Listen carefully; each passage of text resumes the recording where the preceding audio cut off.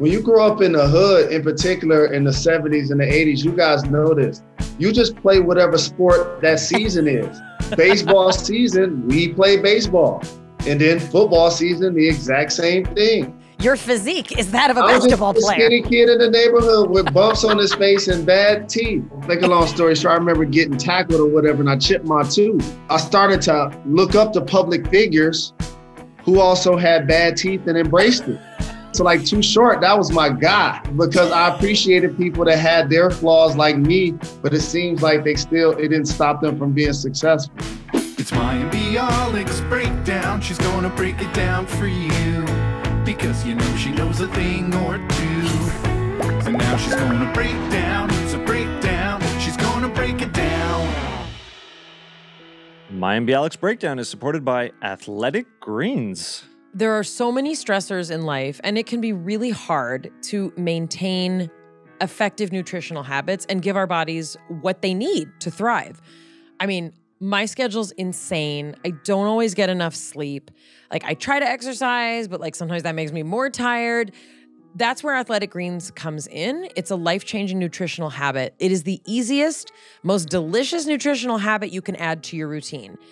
What Athletic Greens has done is they've simplified the logistics of getting the nutrition that you need by giving you one thing that has all of the best things in it. So one scoop has 75 vitamins, minerals, and whole food sourced ingredients. If you're keto, if you're paleo, if you're vegan, dairy-free, gluten-free, if you don't like sugar, this is for you. And they've got you for year-round immune support by offering our audience a free 1-year supply of vitamin D and 5 free travel packs with your first purchase. Go to athleticgreens.com/breakdown. Get your free year supply of vitamin D and 5 free travel packs today. Hi, I'm Mayim Bialik, and welcome to my breakdown. This is the place where we break things down so you don't have to. We're going to do the heavy lifting here. Got a very exciting guest today. Jalen Rose. He's a very famous basketball player. It's very exciting. But first, I'd like to introduce you to my favorite All-American, Jonathan Cohen. Hello, Mayim. People are going to be confused. So confused. Because I carry my little Canadian flag here, but the All-American reference is to basketball players. That's right. The high school All-Americans. The best of the best get to play in the McDonald's Classic, is that? Yeah. Jalen Rose is widely considered to be one of the elite, hardest working talents in sports and entertainment media. He was in the NBA for 13 years. He's also a New York Times bestselling author. He was a member of the Fab Five at the University of Michigan, and he was drafted by the Denver Nuggets in 1994. He went on to play for 6 NBA teams. Name them. So Nuggets. Indiana Pacers. Chicago Bulls.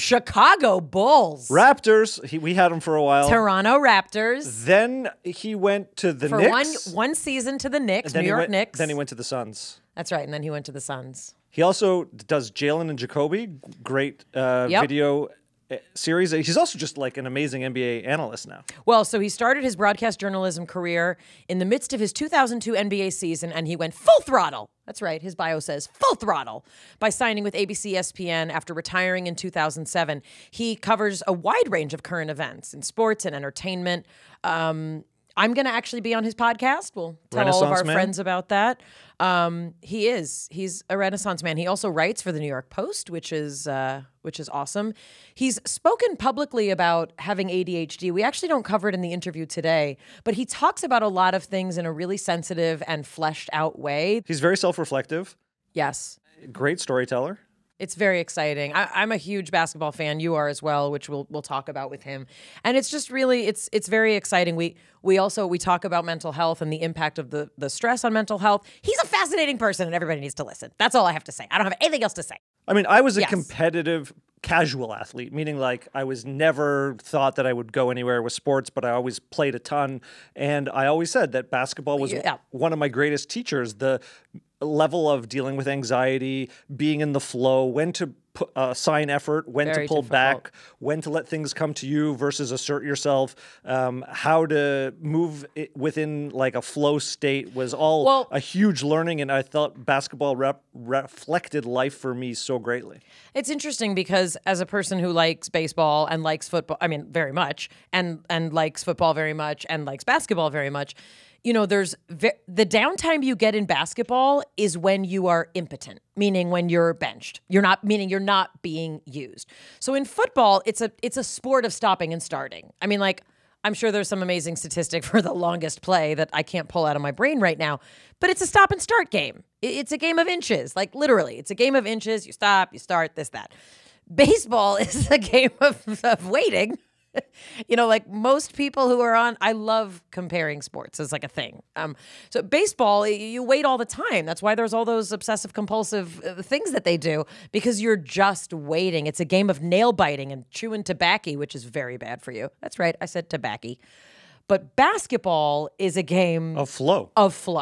And you can go leads and rhythm change. I mean, I could talk all about it all day, but it's a very different mental state because you're part of a team, and yet you can really in any position have a tremendous impact on the game at any given time. One player can impact the game more, I think, in basketball. I'm feeling a little verklempt. That's how excited I am about this conversation. Many other sports. Before we talk to Jalen, two things to look out for. Number one, stick around to the end of the episode where the divine itself changes the lights in the background. As we talk about divinity. And check out the new MBB Instagram page. Yes. At Bialik Breakdown. We're building a following. The breakers have spoken. The army of breakers. That's right. Army feels kind of hostile. Conglomerate. Also, corporation. All right, stop. Collection of. Let's welcome Jalen Rose. Jalen, break it down. Thank you. Appreciate the love. Thanks for having me on. Oh my gosh, we're very excited. We've both been enjoying your book. We've enjoyed it so much that Jonathan took the cover off. I lost the cover. He lost the cover, and I was like, I just saw it, and he's like, I don't know where it is. So this looks so tacky that we're showing you your book. That's dedication. That's how much I have notes in the back. He got it all dirty, like. Yeah. Appreciate the love. That's dedication. That's giving the people what they want. We need to give you a little bit of background here. We're both very, very large basketball fans in general. Gotcha. I was born in 1975, and Jonathan was born in 79. So I grew up a Knicks fan because my parents are from the Bronx, and my father and I were Knicks fans. And I'm like the Patrick Ewing, just like dyed in the blue and orange. Like I'm like a Spike Lee kind of a spectator. Like I grew up watching some fantastic Knicks. Disappointments. You know what? That is really not nice. I grew up, we worship Patrick Ewing and his baseline jumper. Like it was a holy thing. We would come home from synagogue on Rosh Hashanah to watch the Knicks in the finals. Like it was a very big deal. Jonathan, who is Canadian, and that's his own Toronto Raptors story, we have a sports connection together because he's the closest I can come to dating an NBA star. He's very tall in the Jewish community. He's a very skilled basketball player. And this is as good as it gets, Jalen. While Jalen is known for many things more than his stint on the Raptors, he'll always be a Raptor to me. Thank you, bro. Appreciate the love. He'll always be a Nick to me. How's that? Thank you. Appreciate the love. Okay. Enough of us.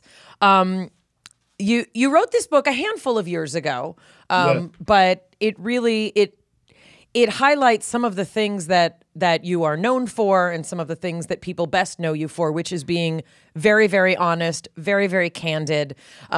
You are not only an accomplished and legendary player, but you're also a sports expert and someone that people turn to for reflections and perspective about basketball and kind of sport in general.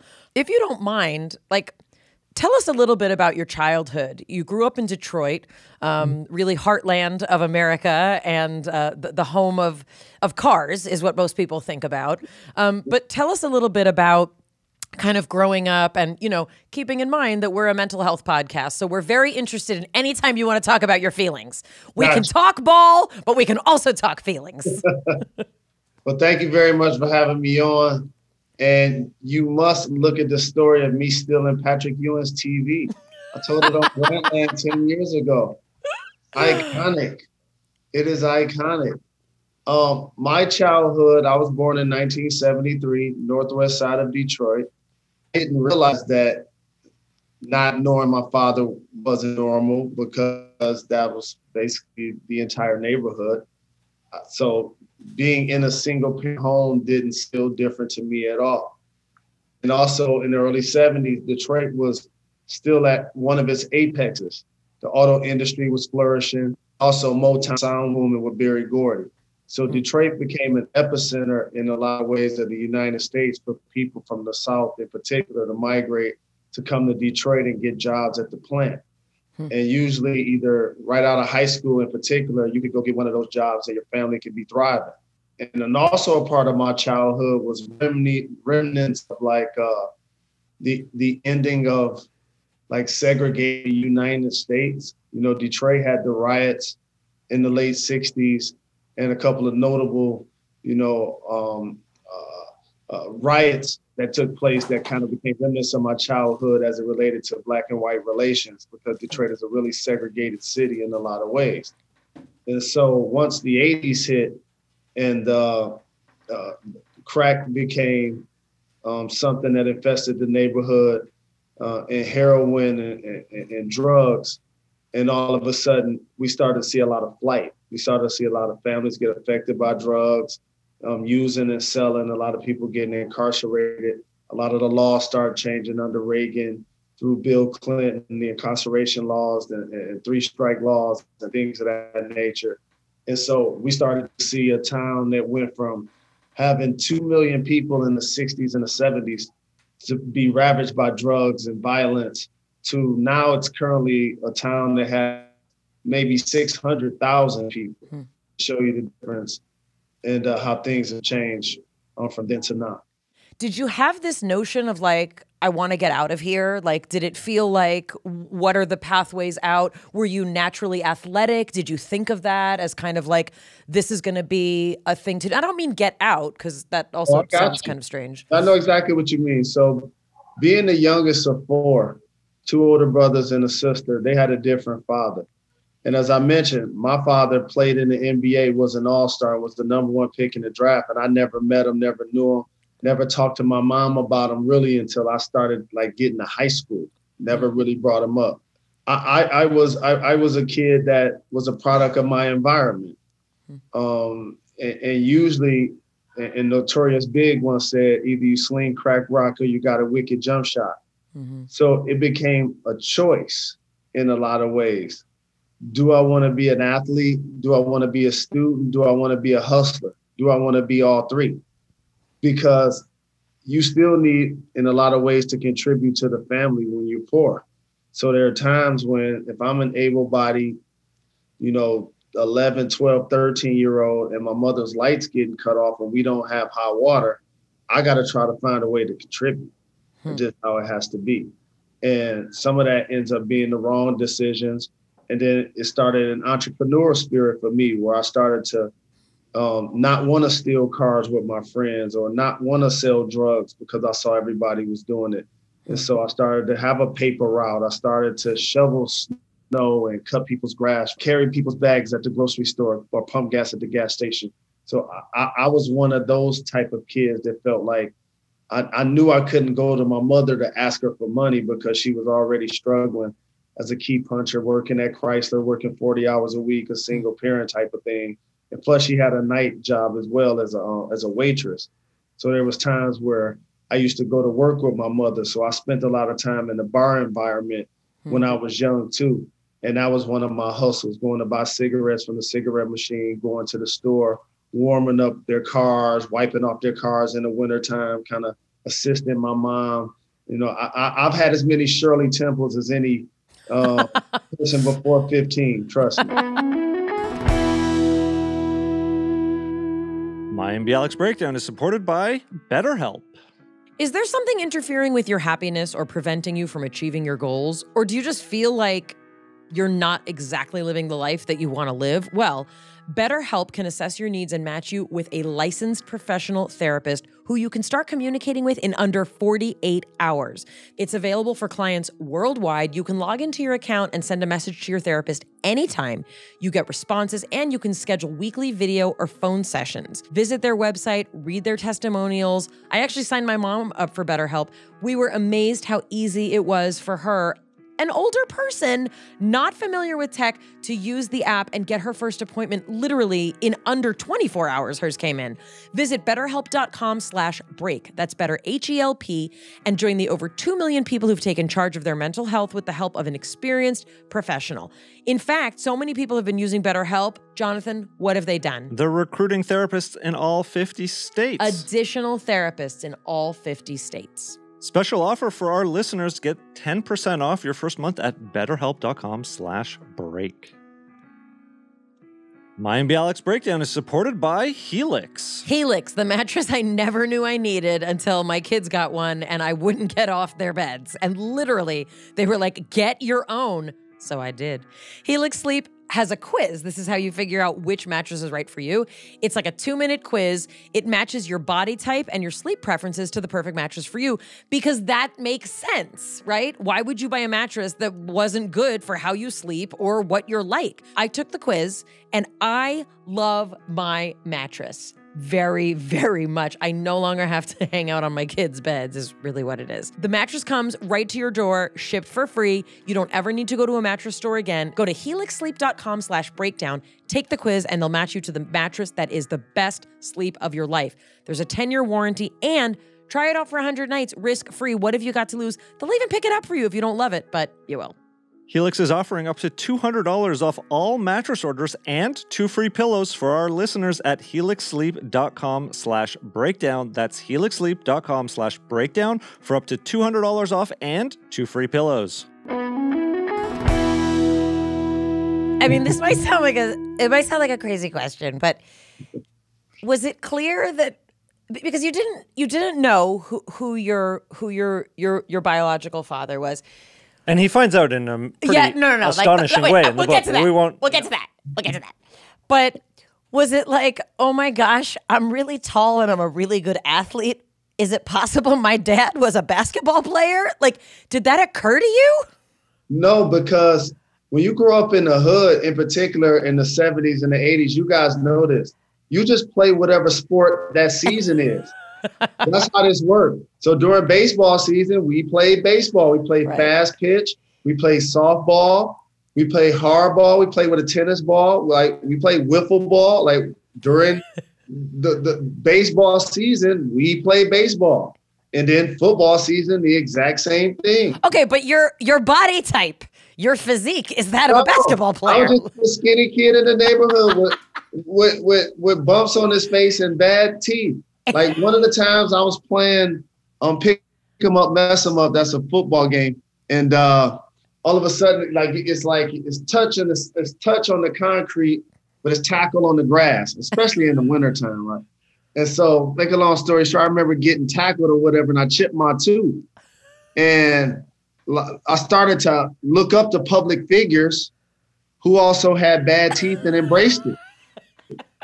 I sure did. So, like, Too Short, that was my guy. The rapper, that was my man. Because I appreciated people that had their flaws like me, but it seems like it didn't stop them from being successful. You and me, we're the same person. I got messed up teeth too. Yeah, you know what I mean? And so, like, I used all of that. I was using all of that as motivation. So basketball season came. Yes, I was more dominant in basketball, but I wasn't like I was the oldest, so it wasn't like I was the biggest or the strongest or the best. Because in the hood, when you're at the park, it don't matter how old you are. Like, I'm tall and I'm 11 or 12. I got 22-year-olds trying to muscle me still. Right. So that's kind of how I fell in love with sports. I was one of those kids that, play whatever sport, whatever season it was happening. Then as you get into your sort of later teens, you start to take basketball more seriously. And there's an amazing moment where I forget the exact team, but you're on a team, your brother comes to watch you, and you sort of have a decision to like get serious or not. You describe yourself as a bit of a joker. You clearly got skills, but you're like, not utilizing them yet. Can you describe that moment where you're like, okay, I gotta dial this in if I'm gonna be real on this? Well, a lot of things was happening during my middle school years because that's when puberty kicks in. That's when poverty really kicks in. And so I got into a couple of fights. And then after 7th grade, I got to school and they didn't allow me to come back. And so the period of time you're talking about is a pivotal time in my life because either I could have went towards the streets or I could rededicate myself to the game. And I just recall Sam Washington bringing me into the gym and like dusting off an old projector and saying, "This is your father." Oh. He showed me my biological father. He was the first guy doing spin dribbles. Like he had game. Look at this. Like he went to Providence. Like anybody look it up. Like my biological father, one of the greatest basketball players in collegiate history. Like he averaged like 35. Like anybody from the East Coast asked him about Jimmy Walker. Like he's a legend in getting buckets, right? and he was like, "This is your father. You messing around, whatever. You don't got kicked out of school. Like your life is about to be whatever." And he didn't let me come to the camp that summer, and that killed me. Oh man, I can't go to Sam Washington summer camp. Oh, that killed me so much. Oh man.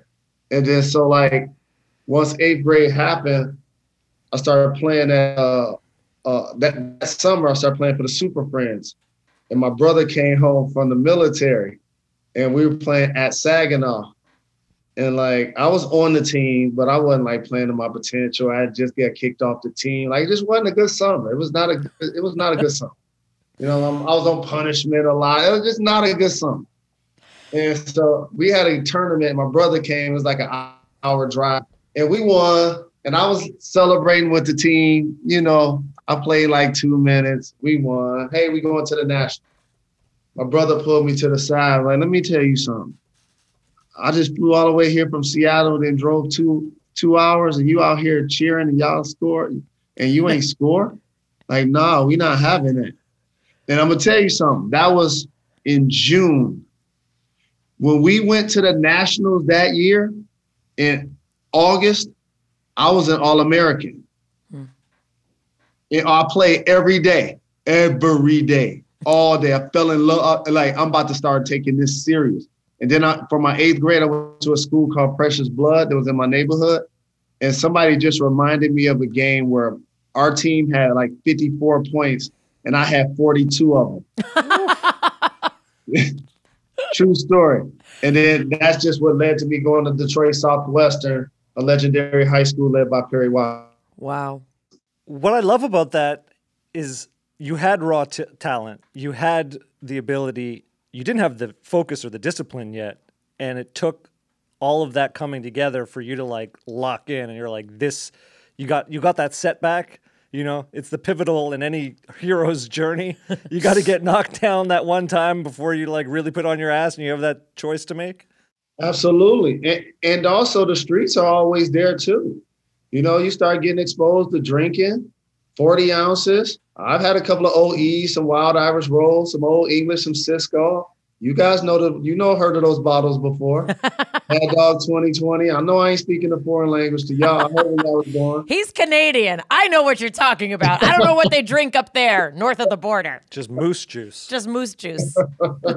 Life becomes a series of choices. And while I wasn't always making the best choices, it seemed like, I always had divine intervention and some sort of faith and love from my family and from above that continued to guide me.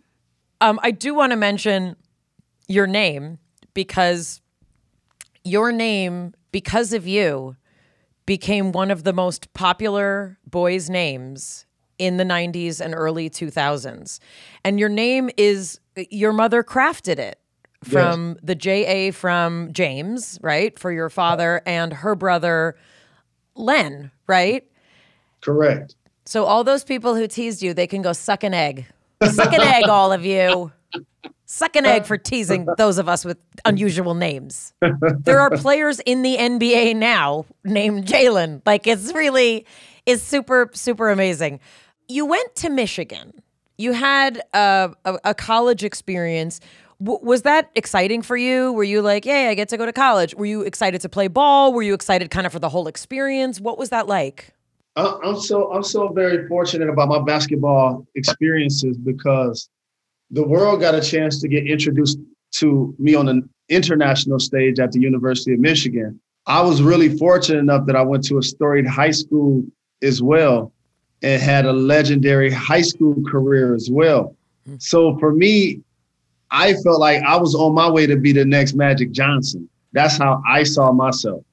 Like my mother and I, who I lost in February, I miss her so much. And we used to always joke that you could be the greatest of all time, but you'll never be better than Magic, because that was her favorite player, and that was my favorite player.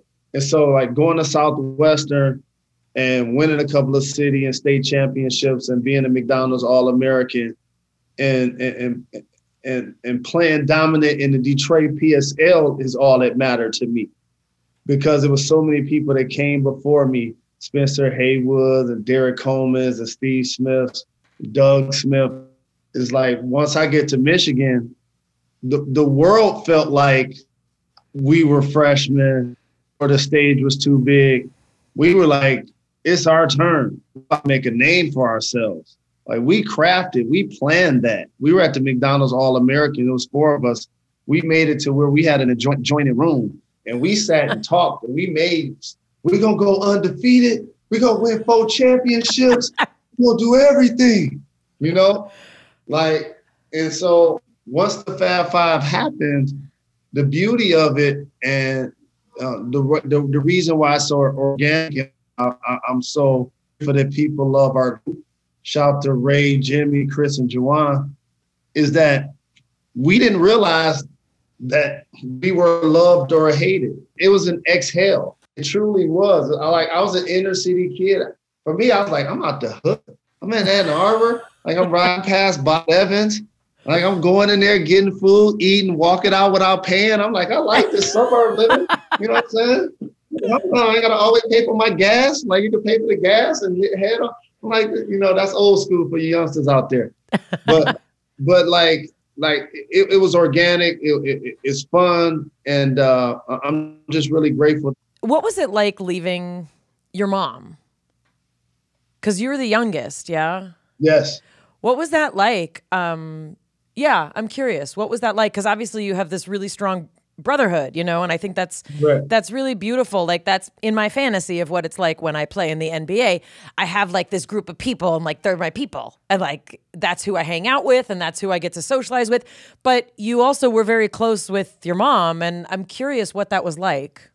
Well, the number one thing, seriously, is that like when you're the youngest, and my sister, who's older than me, is 5 years older than me, she had different iterations with like her kids. So it's like my 2 brothers and then my sister and then me being the youngest.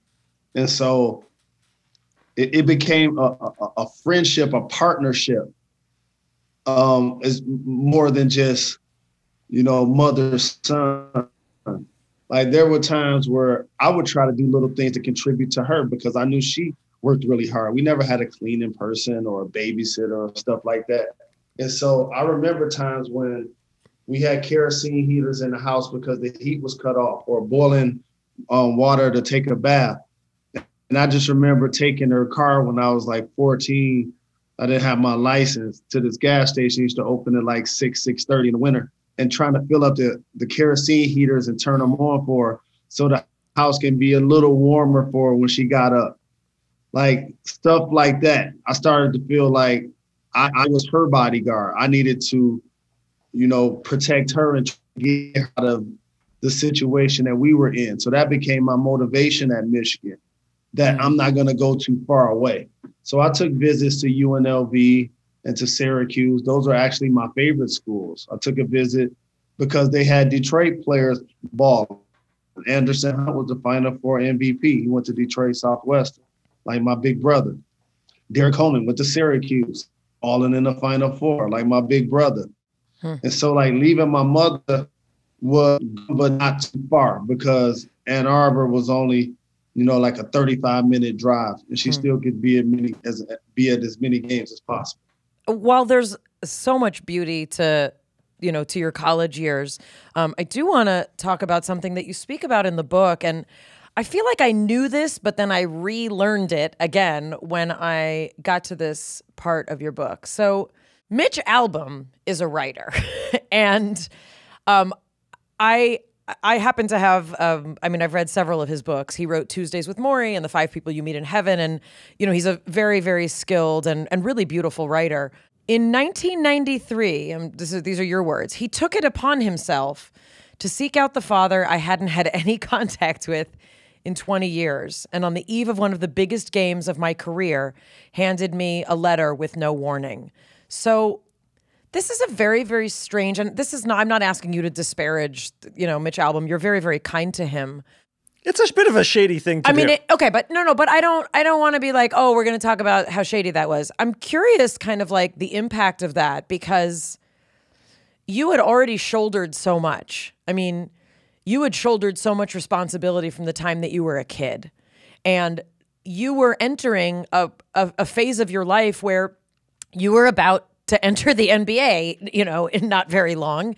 And this bit of information then becomes available to you against your will. What did that feel like? Meaning, like, what was the impact for you? Like, how do you consolidate that information?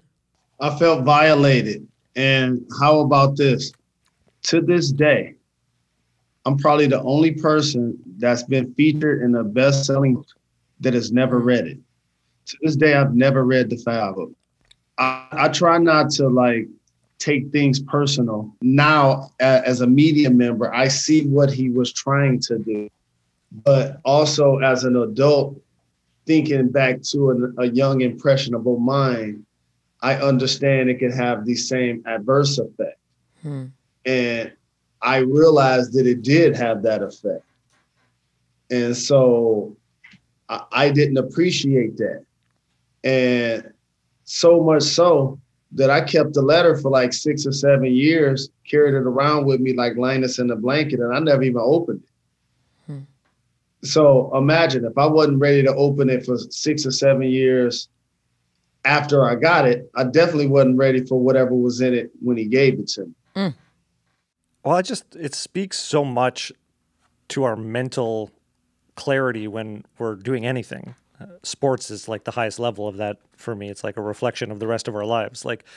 And I think now it's more understood than ever before, but it used to be, I don't know, like 20, even 30 years ago, it was all about who's got the best physical ability. Right. Versus now the mental mastery of the game, the mental mastery of yourself, getting in the flow, understanding how, and to have something come out of the blue like that. Well, and I think also part of that is a product of the culture that we grew up in. I remember the day that Magic Johnson announced his retirement. It was like, I was at work, I was an actress when I was a kid. The whole world stopped to watch that press conference. But I remember that I didn't know anything about Patrick Ewing. I didn't know anything about Larry Bird, really. There was a new era that evolved as we were young where you started learning about that these are people. And I don't mean to get all emotional, but I will. This is something also that, Spike Lee would talk about a lot. This is not property that you get to shuffle around for your amusement. There are human beings playing this game. And I think this era has opened up now where we get to see all the levels of our athletes. There's a mental process. Exactly what you said. It's not just about, you can score the most baskets. And Michael Jordan was the next, Bo was the next of that. These are people. They're multifaceted people. Mayim Bialik's Breakdown is supported by Foria. You know what we believe here? Sex should be fun. Life should be fun, but sex should also be fun. 80% of women don't reach orgasm through sex or penetration alone. And sexual intimacy is good for you, solo or with with a partner you trust.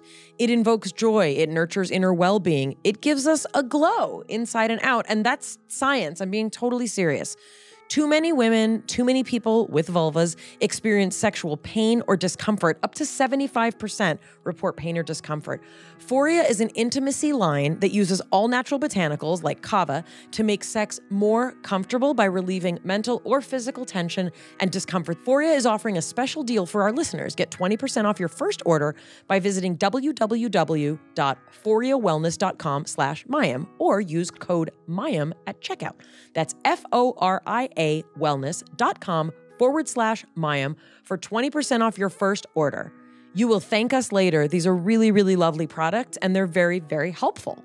Go to foriawellness.com/Mayim. Mayim Bialik's Breakdown is supported by Ring. Ring Alarm is protection, but it's also peace of mind. It is a powerful, affordable home security system that you can easily install yourself, which is very exciting for people like me who don't think that anything is easy to install. Ring Alarm works with other Ring products to protect every corner of your home. It works with one simple app. You can look at your home anywhere, right from your phone. If something's happening, Ring lets you know. It's peace of mind anytime, knowing your home's protected. For a special offer, go to ring.com/breakdown to start your Ring experience. I love that it's easy to set up. I love that it operates from one app. And I love that I don't have to have a ridiculous alarm system. This is the way to know what's going on in my home. And it's true. It gives you peace of mind, and that's worth a lot. Protect your home anytime, anywhere with Ring Alarm. Go to ring.com/breakdown for a special offer on a Ring Alarm security kit today. You can build a system that's right for your home and have it running in minutes. That's ring.com/breakdown, ring.com/breakdown. Jalen will know this. I listen to a lot of The Ringer and listen to Raja talk a lot, and they get into like the emotionality of trades and how that impacts players. And, you know, I don't think we're done this topic, but Jalen, you moved around a lot. Obviously, the 2000s final series is massive, and I'm very curious about like how players reorganize their thinking after a series like that. Most of the players don't get to pick the journey. You don't get a chance to pick where you play. You definitely don't get a chance to pick when it ends. So there are only a few, Tim Duncans and Kobe Bryants that get called their shot. And then there's what you hope to be, and that's a veteran. That's somebody that's able to reinvent themselves based on their role, the team. Like right now, look at a player like Russell Westbrook. The last couple of years, while averaging a triple-double, he still had to reinvent himself. That's a life skill that I've taken from sports.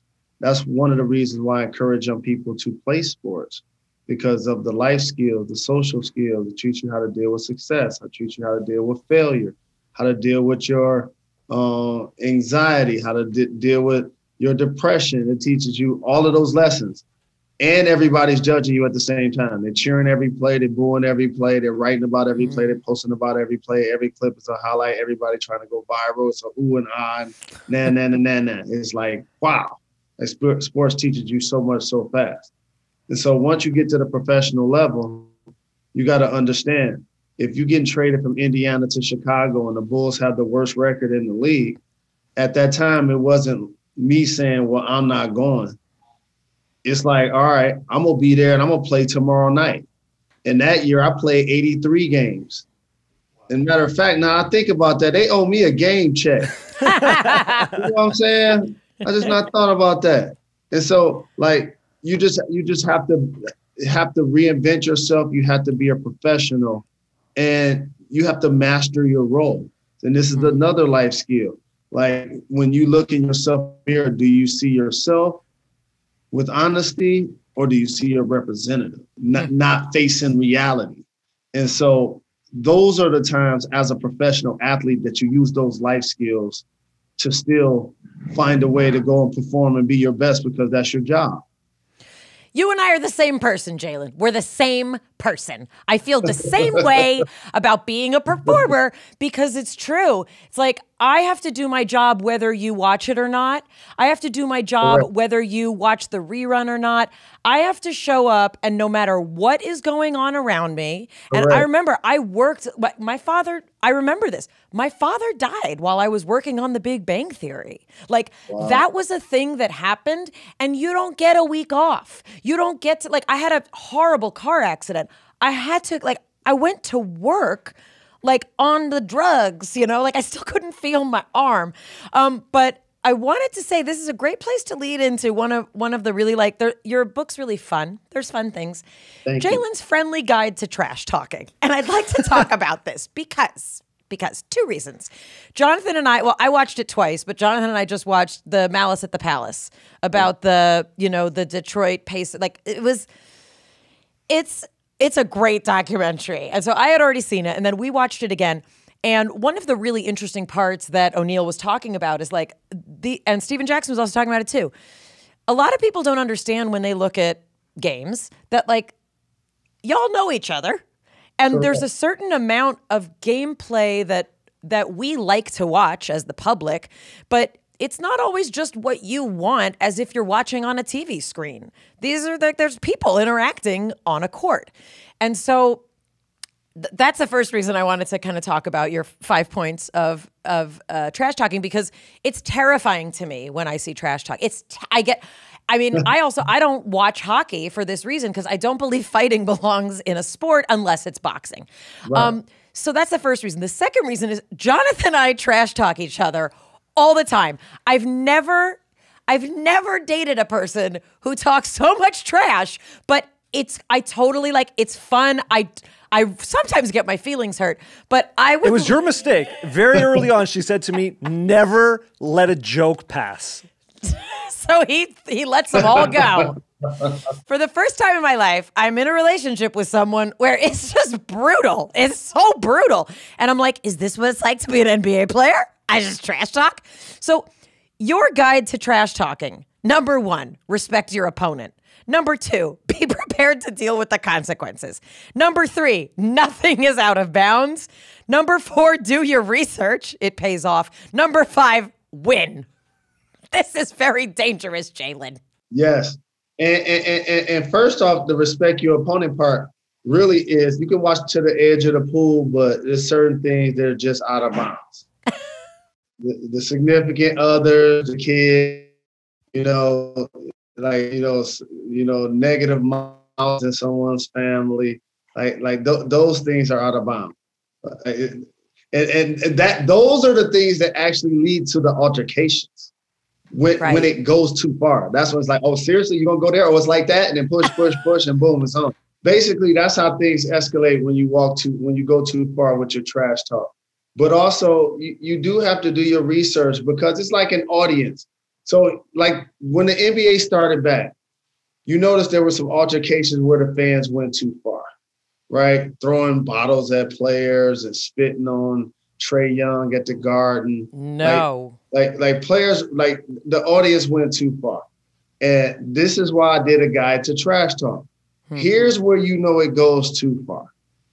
Either when you're with multiple curse words and name calling.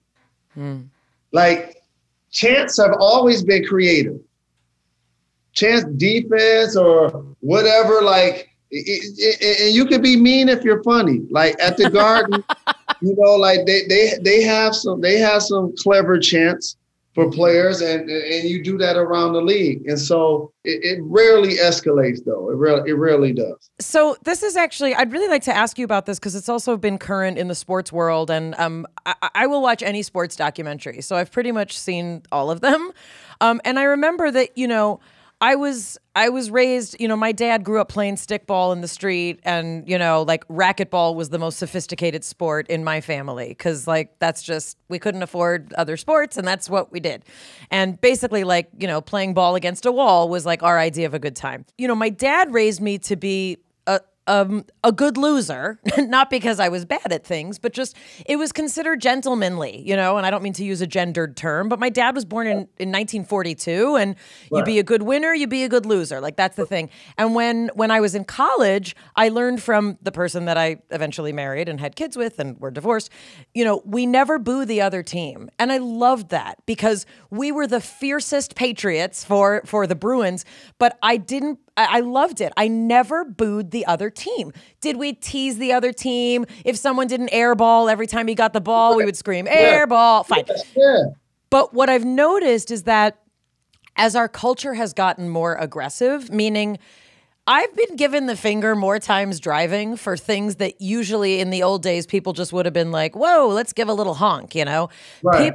People are so aggressive now actively, and I think it's extended to sports, and I think it's disgusting. But the question I wanted to ask you is, I just watched the Naomi Osaka documentary, and you know, obviously Simone Biles has been in the press for comments about mental health, and there's this kind of like, I go back and forth where and I remember when Dennis Rodman was playing, you know, and like we had never seen someone like Dennis Rodman, and we were like, you know, he's so unusual and this, and like he's got this, and we were scrutinizing everything he did, and it got to be a lot. And then when you see Meta and you see him talking in this documentary about the impact that this pressure had on him and what was going on with him, like, I want to know, like, does this trash talking, like, is there a point that you have to be a certain amount of strong and resilient? Can you be a sensitive, vulnerable person and still compete at this level? Like, and I'm not asking you to like fix it, but, you know, people say to me like, oh, aren't you proud of, you know, insert athlete here for talking about mental health? And I say, absolutely. But you're up against challenges that are exceptional. The pressure is enormous. And I don't know how you just said, like, I mean, Meta said, he's like, I didn't know what to do, so I laid down, you know? What's your take on that? And I love Simone Biles and Naomi Osaka, and I applaud their courage because it's now being acknowledged about mental health issues and PTSD. Those just things we didn't talk about in the 80s and the 90s. They existed. I went up for a slam dunk in high school, got clotheslined, fell on the back of my head, went into convulsions, and got carried off in an ambulance. There has to be some lingering effects of that. From the streets of Detroit, Michigan, I've seen and heard a lot of stuff for a young, impressionable mind. And so sports is an escape, just like acting is an escape, but it's not, it doesn't make you exempt. And it creates more pressure. Just imagine being Simone Biles. In basketball, I could miss a shot. I could have a turnover. Like, she got to stick the landing and get a 10. Imagine that everything you did all day had to be a 10. Like, have you ever really watched like the routine? I think like, how do you practice that? I think that too. What's the first time you try and do that quadruple? You gotta fall. I know. You know what I'm saying? Like, how do you practice that? Like that's different. Like that level of pressure, that level of concentration, that's way different than like being a basketball player, a football player. You can get penalties. An actor, you just, hey, cut, do it again, do it again, do it again, right? They get one time to do it. And so they're so very young too. Like, how old are they? Like, I remember being a member of the Fab Five, and I just told this story recently. We were about to do an interview on CBS, and all five of us were sitting there. It was after practice. And I remember thinking, man, I'm broke. My skin is bad. My teeth are bad. I don't have a haircut. Like, I don't really want to do an interview on CBS right now. Like, do I even deserve to be here right now? And so I understand what they go through with such young minds, having to make adult professional decisions. You know, Like life changes when all of your bills are in your name. That's when life changes. When all of your bills are in your name. And for them, that happens young. Man, that happens young, like 18, 19, 20. And then the other thing about Simone Biles, she continues to work at a place where she was assaulted by Larry Nassar. That's a whole other, yes. Right? So she still goes into the same environment, performs her task in that same environment that allowed her to be assaulted. Do you think there's a component here of inequality about attention because of our relationship with Black people in this country? Inequality. Meaning, I feel like if a lot of the pressures and things that had happened to these athletes had happened to white athletes, I think people would have been interested before. This kind of notion of like, well, this is what they're supposed to do. They're supposed to play, and I don't want to hear it. I'll tell you, that's two words in no particular order: jealousy and money. That's all it is. Like, we live in the United States of America. I can't help that you guys value sports more than you value education. You pay me millions of dollars to play basketball, but you won't pay teachers $100,000 to educate your kids. Like, but you pay to be entertained, right? And so what ends up happening is you get treated as property based on your salary. I remember being a college athlete and trying to figure like why we're not getting paid for our name, image, and likeness. Well, now since it's happening 30 years later, 30 years later, I remember people that I either now work with or see them in the public eye that have either changed their stances because they were like the public. And what did the public say? Just shut up and be happy you got a scholarship. That's it. Oh, if I was you, I wouldn't be complaining. You got somebody giving you X amount of dollars, paying for your education. Like, I'm paying for my education with my talent. What are you talking about? That's how America works. And so I think there was also a jealousy factor from the public that envied the kind of money. Oh, they get paid millions of dollars just to play a sport. Like, well, that's what happened with Malice at the Palace. I mean, I won't say what Steven Jackson said, but there was this notion also of like, why are they behaving like this? You know, and I mean, the documentary does it so well. It's like thugs, they're such thugs. They need to clean up their act. And it's like, it's such an example of a larger injustice. The last thing I wanted to ask you about is one thing I really appreciated about your book, and I think there's a special sensitivity to it, especially because of who your dad was and how that came to be, which is not my business. But there's a real sensitivity in your book to the flashy things that a lot of people want to hear about. And several times in the book, you kind of answer the question for people. And, you know, as a person who is a diehard sports lover and also a very strong feminist, I do have a lot of conflict about the way we talk about women, especially, you know, in the realms that you know people are interested in. I do really appreciate that you're reasonably respectful, you know, meaning you don't talk about exploits and things like that. And it's not my business, but I appreciate that you addressed it kind of like, we're not going to talk about this. But one of the things you do talk about, and not in a gratuitous way, is money. You know, as someone who grew up where we did not have enough water often for it to be hot, you know, for more than one human. I really appreciate the way you speak about money because, you know, you said white people call it staff, right? But if you're Black, it's, your entourage. But you specifically said that there were about 20 people, so let's just call it, you know, a baker's 2 dozen or so, yes. That you felt, I mean, it makes me very emotional, that you felt a specific obligation, you know, to kind of address. And it's not like, oh, here's the things I bought for this person. Like, it was really sweet. Your mom didn't want a house, you know, like you finally had to convince her to like do a condo.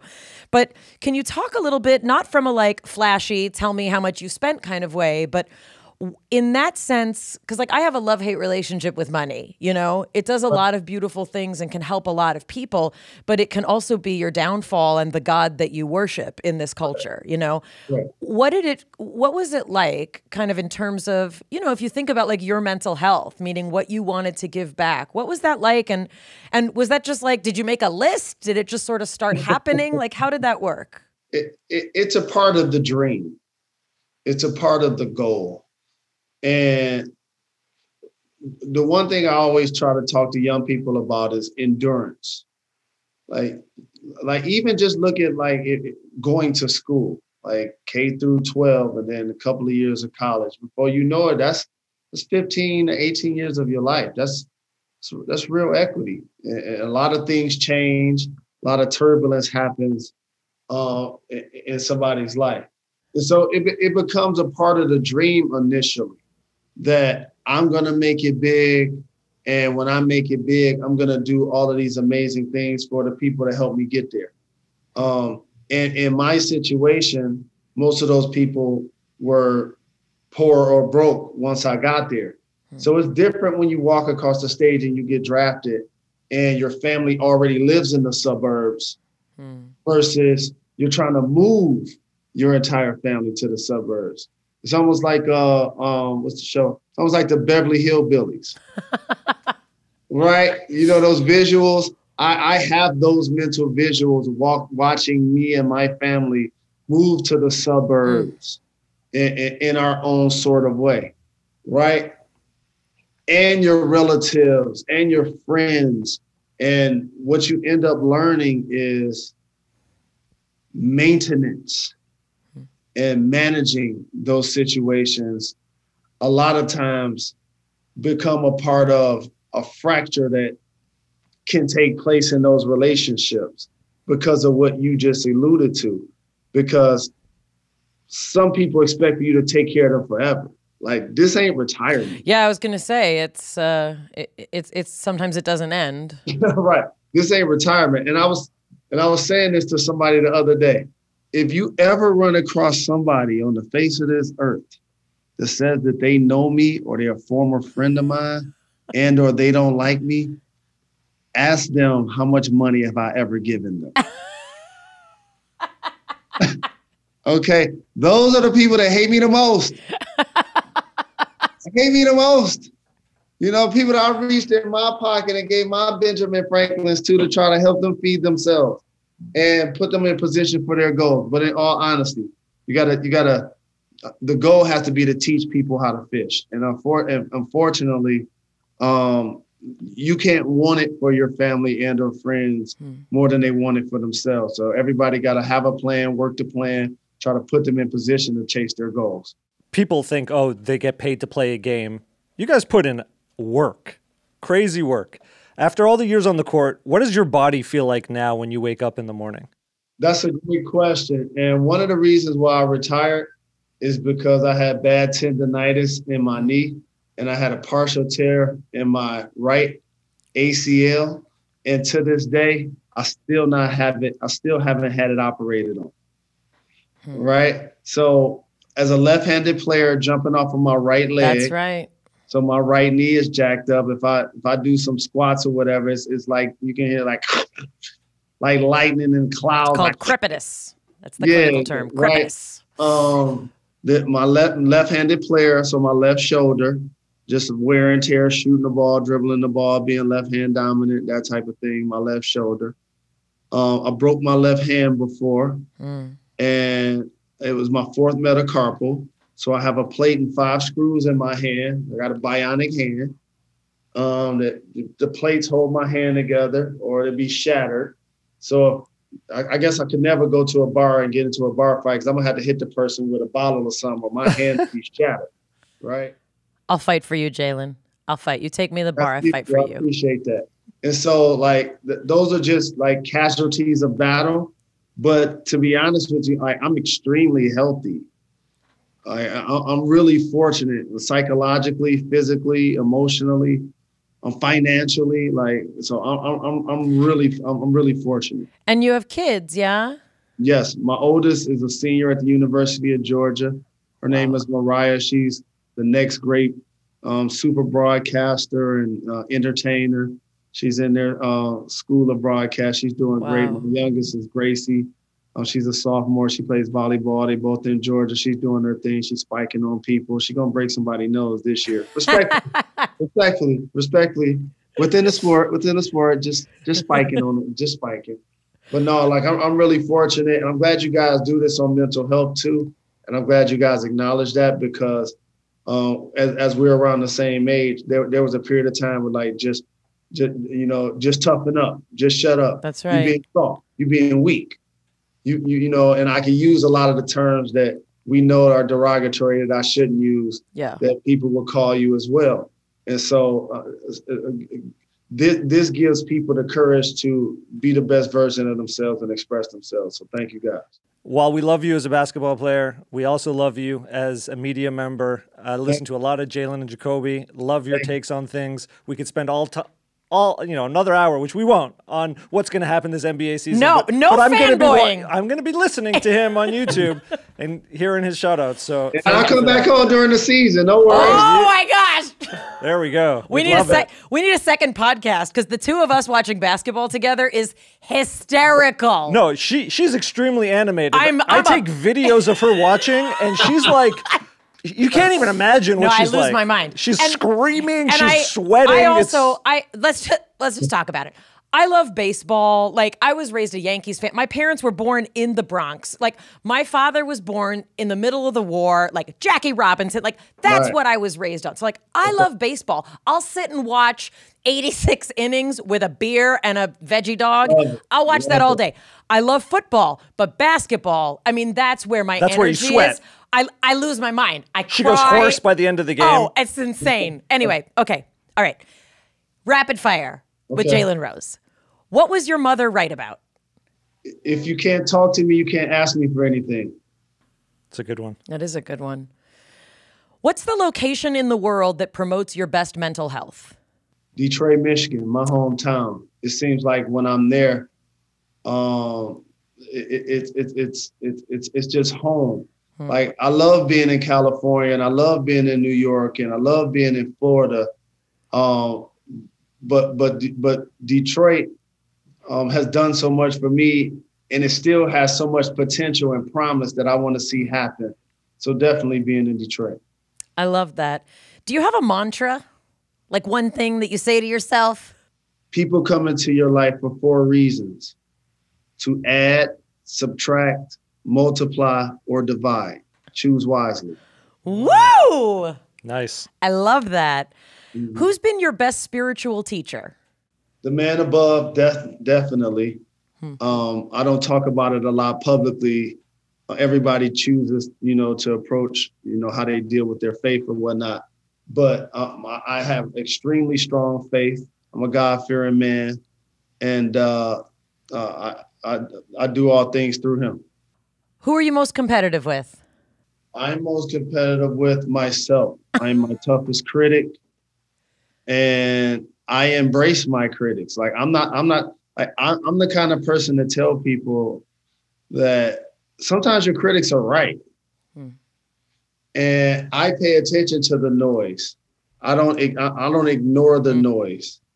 And I'm willing to continue to work to get better. And sometimes, like, I like the fuel that knowing, to be honest with you, sometimes I'm fueled off the fact that there are people that have never met me that don't like me. Same. We're the same person, Jalen. We're the same person. Last question. What's been your moment of best intuition when you were like, I made the right decision because my gut told me to do that? To go to Michigan. A lot of people don't realize I wore number 42 in high school. That's right. My biological father wore 24. And I did it out of spite. And I was like, he gonna know my name one day. I'm gonna be the opposite of him. I'm gonna be better than him. I'm gonna do everything. So I'm gonna wear the opposite number. And so when I got to Michigan, I was trying to release that negativity. And plus, I wanted a single number. I'm like, I need a single digit. I'm 6'8", we running a point. Magic was 32. Ooh. I got to do that, no doubt. And then what actually happened, though, Chris Webber was the 4th person to commit. And he wore 44 in high school. And first we was talking about getting 14 and 15. And I didn't want to be a point guard wearing 15 because I love Earl the Pearl so much. I was like, I can't be acting like I'm Earl the Pearl. I ain't no Earl the Pearl. Forget that. And so he took 4, and I was the 5th person to sign my letter of intent. That's how I got number 5. Wow. I do want to ask one more thing, because it's very unpopular to talk about God.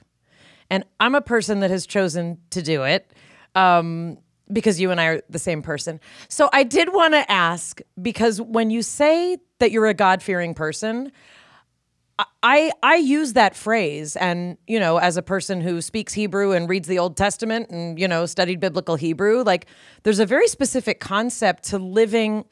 It's not so much, it's not just fear, it's also awe, meaning to be in a state of wonder about the fact that we exist, the gifts that we've been given, the challenges that we've been given. And the notion is not to fear like, oh, someone's constantly going to like strike me down if I say a bad word, or that kind of, you know, being consumed by fear. But the notion that I always know that I didn't create this, I don't really have control over it. And everything I do is to literally be an example of something that is always going to be larger, more powerful, and hopefully holds more capacity for good than I do. Can you talk a little bit just about that concept of fear? And you know, are you a person that like prays every day, or you just kind of have this notion of, you know, a God in heaven? What does it feel like for you?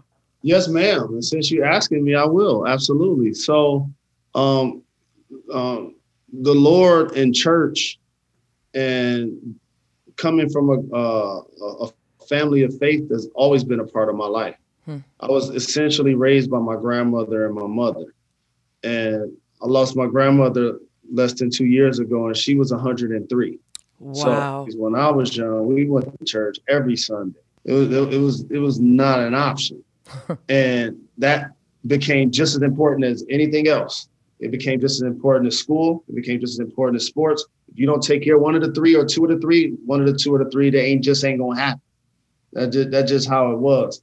And I remember one time when I was getting in trouble in school, like around 5th or 6th grade, I went to St. Cecilia. And that's the basketball mecca of Detroit. And I got in trouble. My mother took me off the team. And, you know, one of the things I didn't understand is not only did she took me off the team, but she told me God told her to take me off the team. You know, I'm like, you know, guy, hold on. Like, hold on. Did he say that? Like, hold on. Like, me and you supposed to have our own relationship. Like, what, you know, what's going on here? And like any kid that's ever slammed the door behind their parents, oh, I hate you. You know, whatever. It's the same thing. But what I started to learn to do is be faithful and be consistent and be still and know that he's God. One of my first tattoos when I was really young says God's favorite. Like, I have a faith side of tattoos. I have one with a cross that's bleeding that says seek the truth and says salvation underneath. I have angels on the back of my forearm, and on the inside I have like God's face. Yeah. There's God's favorite. Same. We have the same tattoos. How did that happen? Exactly. Let me tell you something. On the way to this interview today, I was riding up Sunset Boulevard. I passed Barrington in Bel Air. At that light in September 3rd of 2002 or 2003, I survived an assassination carjacking attempt at that corner. It's in the book. Right at that corner. I stopped at that light right before, like 30 minutes before you saw me. And I have those forensic pictures of that Bentley that got hit with a 9mm 9 times. Got hit with a 9mm 9 times.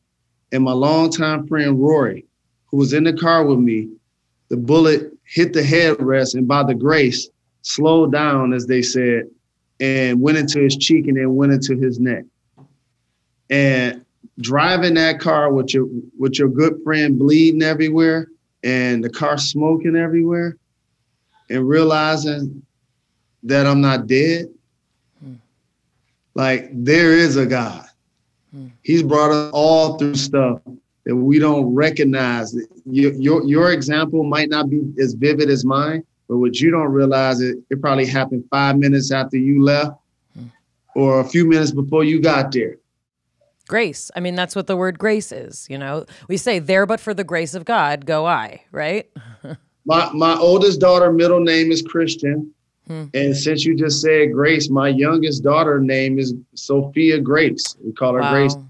You're amazing. And I am so grateful that you came to talk to, like, I couldn't believe it. When they said we got you, I was like, what? And I'm going to get to talk to you for your podcast. We'll set that up so that we can talk about all good things Jeopardy. But what a blessing you are. And it's so beautiful to get to have this conversation with someone that we've both watched. You're a tremendous legend, but the power of like your heart and your words and your experiences is just so tremendous. And this was amazing. Speaking of his podcast, Jalen, tell us where we can find your stuff, as I say. Anywhere you get podcasts, on Apple or Spotify, check out The Renaissance Man. I also write a column each week in the New York Post. I can't wait to have you on my show. And not only am I going to interview you, but I'm going to give you a framed copy of what they put in the Post that week to show my gratitude. Stop it. Each one of the guests. Absolutely. The New York Post is next to the Bible for me. That's amazing. Got your back. No question. I got your back. All right. One day we do a lobster dinner with Jalen. I do not eat lobster. I'm kosher. You missed that part of the Old Testament, my friend. So I'll tell you this, whether you guys are watching sports, whether it's Jeopardy, let's make sure we catch up. We love you. Thank you. This is so awesome. Thank you. God bless you. You take care. God bless you as well. Y'all have a good one. We got to peek behind the curtain of like Jalen Rose. He told us all the crazy stuff that his body has endured over the years. And I want to know, what does it feel like in the morning when he first opens his eyes? He must have opened his eyes and think, I'm Jalen Rose. This is amazing.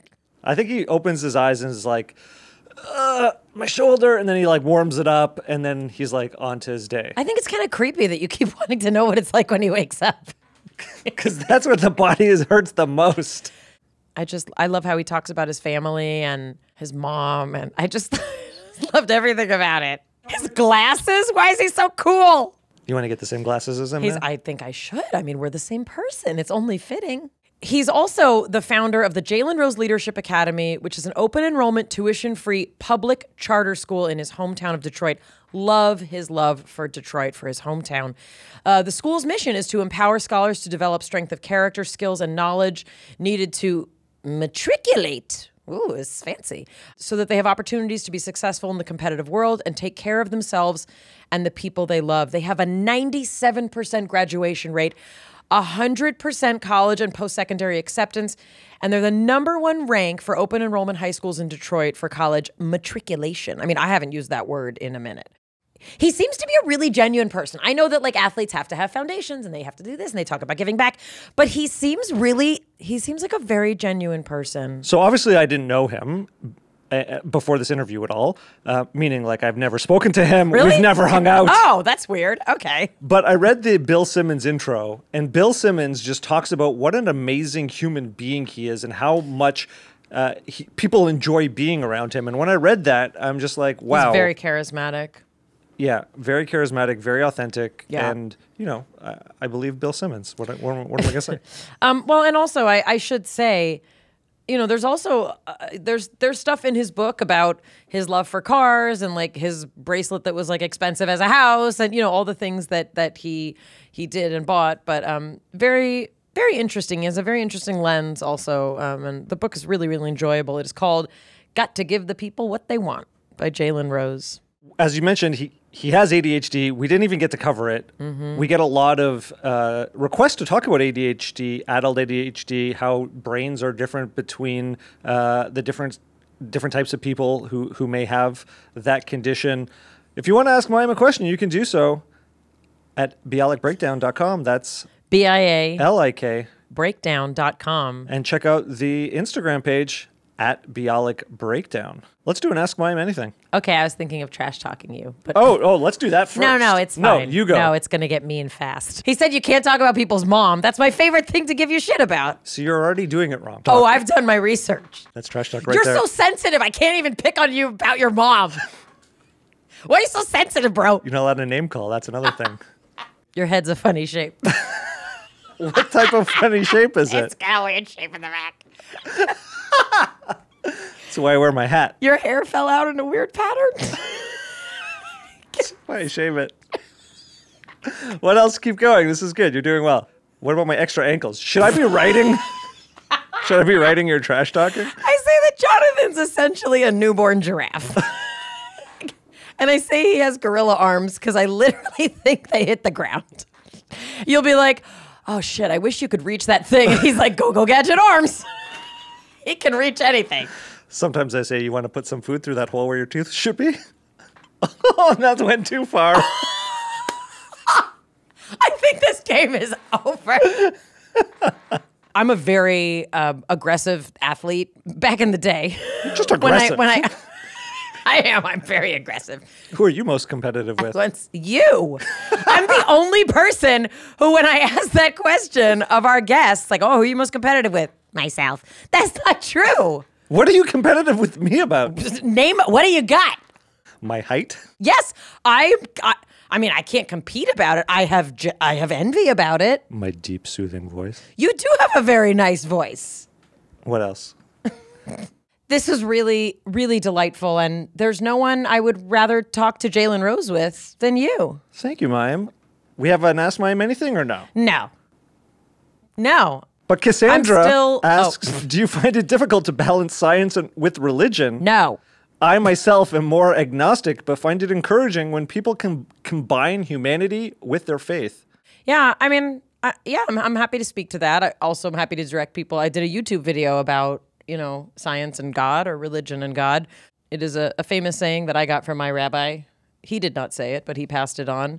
If you think that the Bible is a science book, I've got better science books for you. It's not a science book. And even the most religious people don't believe that it is.